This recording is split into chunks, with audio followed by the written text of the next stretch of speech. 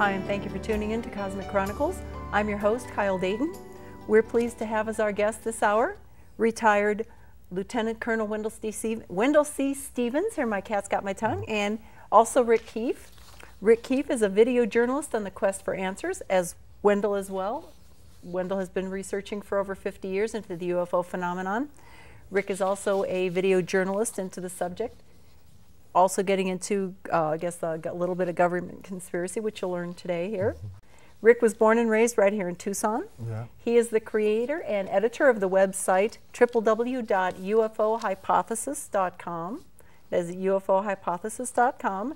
And Rick is also an aspiring filmmaker who is also an author. He's working on a book about philosophy as we speak. Well, not as we speak directly, but his current project, among many others, is a book of philosophy that Rick's working on. And in this hour, we will be discussing Rick's documentary video entitled S4 Informants in an attempt to answer this very basic question. Is there a secret cabal of certain multinational corporations working with our military using extraterrestrial technology, or are working now with extraterrestrial groups? And has a separate government within the United States enacting above the law been created by this cabal?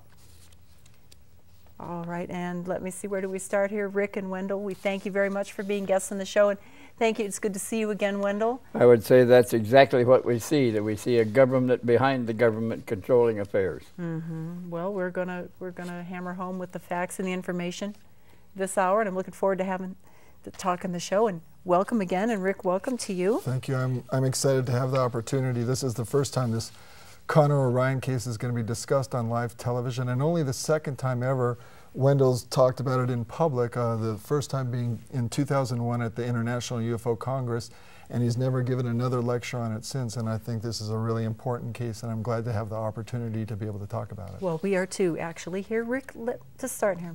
Cat's got my sorry, I'm just getting over, I think, a cold, and the cough is bad. All right, what is S4? S4 is a laboratory facility. 4 levels are to us through a variety of informers. It's within the Area 51 confines in southern Nevada, northwest of the Nellis Air Force Base Range. And it's about 8.5 to 10 miles, I think, to the southwest of Groom Lake Naval Airfield. And S4 is alongside the southern border of the Papoose mountain range, right next to the Papoose dry lake bed there. And what makes basically S4 at Area 51 so special? What do you think, Wendell? Well, it appears that that was designated way back at the end of Project Red Light as a place to store captured alien extraterrestrial vehicles. And they began to accumulate them in big tunnels between Groom Lake and S4. There's a number of them out there now. And there's some specimens collected in a hangar facility at S4, according to the security guard that came to my house to tell me all about it. Yes, and that's where the documentary S4 Informers starts. Yes. It seems to begin back in 1991 when a man named, what he went by the name of Connor O'Ryan, he contacts you to give you what he claims are photos and evidence from S4 that there are flying disc and preserved alien bodies at S4. That's what he told me. And Connor claims to have been a SEAL, I guess what they call a black SEAL, and also a sentry on level 2. He was assigned as a Marine guard at level 2 of S4, and he walked a regular beat inside. And they worked on duty 4 hours and off 8 hours, on 4 hours and off 8 hours. So their schedules were constantly changing. And they had a sergeant of the guard that supervised their patrolling their beats, and they lived that way. They lived inside, they slept in the facility, their meals were catered into them, and then the leftovers taken out. They weren't allowed to talk to each other. When they were initially assigned there, their names were taken away and they were given numbers. Connor O'Ryan's number fit right in with 4 other numbers that, in sequence, showing that those 4 men came in together from different locations, all unknown to each other, all simultaneously assigned to the same facility. and also indicated the possibility that the team before them all left at one time for some strange reason also. And Connor O'Ryan had a big claim too. He said that one of these photographs showed, who was the Secretary of Defense? Dick Cheney in front of a bay, one of the hangar bays, with another man in a white coat looking at a UFO, a flying disc stored in that bay. Man, now that would be something. So that's something. This was a full 9 years, I believe, before Dick Cheney was vice president. Yes. All right, and Connor O'Ryan also claimed that S4 was referred to as the museum. Why is that? He said that internally they called it the museum, that there were other craft and bodies stored elsewhere that were more important and more recent than the ones in the museum. Oh, goodness.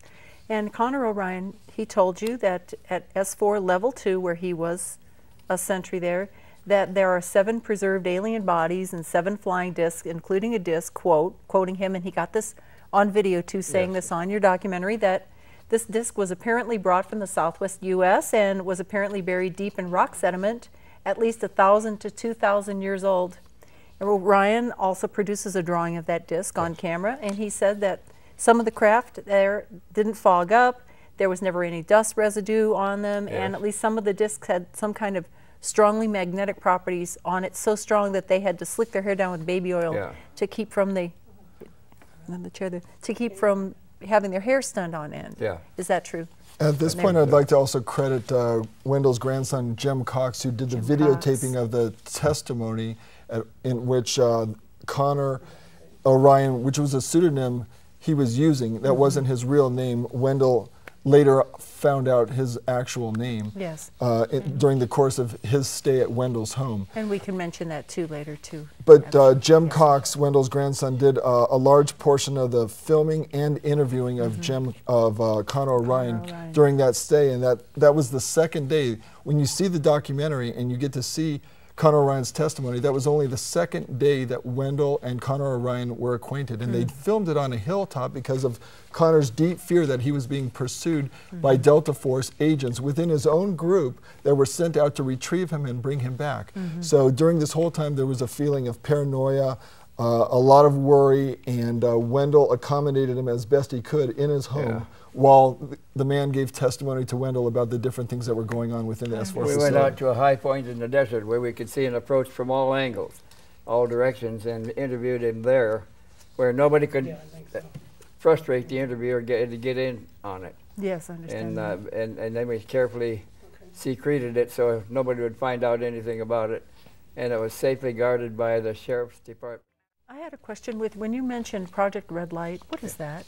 Project Red Light was the project to convert the Groom Naval Auxiliary Airfield from that status to Area 51. To a secret base, above top secret base. In fact, Wendell used to fly into Groom Lake on his way doing missions all the time, and one time they stopped him and said, you're no longer able to fly.